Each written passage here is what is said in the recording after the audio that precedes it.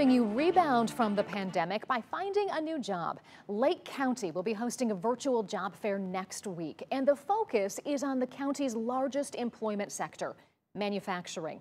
News 5 is a proud sponsor of this event, so we went to Lake County so you could see the opportunities.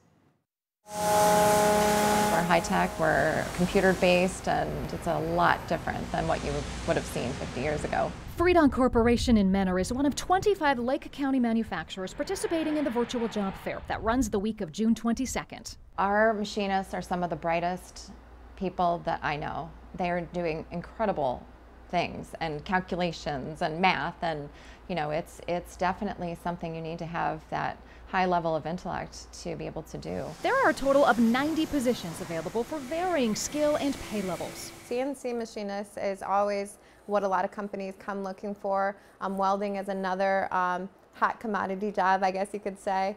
But for the people who may not have those skills, don't be afraid to apply for the warehouse positions or the shipping positions. We just want to get people back to work as fast as possible in a safe environment, and we feel this is kind of the best way to do that. The coronavirus pandemic inspired this online event to promote physical distancing, but manufacturers were hiring pre-pandemic as well.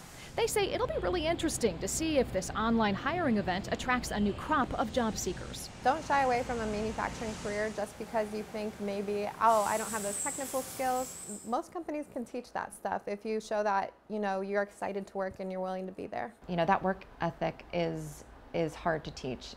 I think if you want to be here, we want to find a place for you.